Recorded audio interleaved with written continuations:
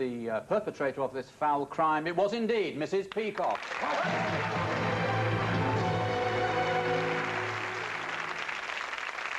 I'm glad I told him he deserved to die. Yesterday, I was on top of the world. I thought a wonderful man was in love with me. We were to be married. I was going to become a countess. Then, between one moment and the next, my life was shattered.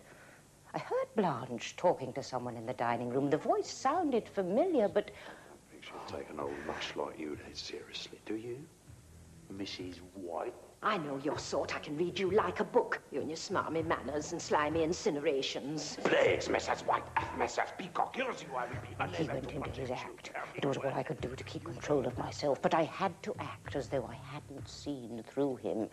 So I had to be cruel to Blanche. Oh, Mrs. Peacock. Mrs. White, please leave us. We will discuss your future when you've had a chance to sober up. Yes, but he was in the... Not another word. But you... It was the only way I could keep up the pretense.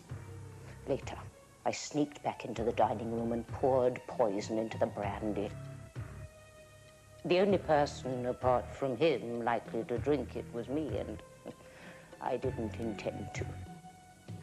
It was so easy to send him to his death. You go ahead, Henri. I think there's still some of your favorite Armagnac in the decanter. He was so cheap. Luxuries like the vintage Armagnac were irresistible.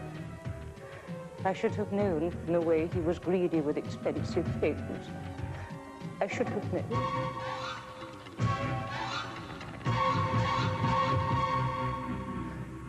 How could I have fallen for him when Mike was around? If you need help, please come and see me.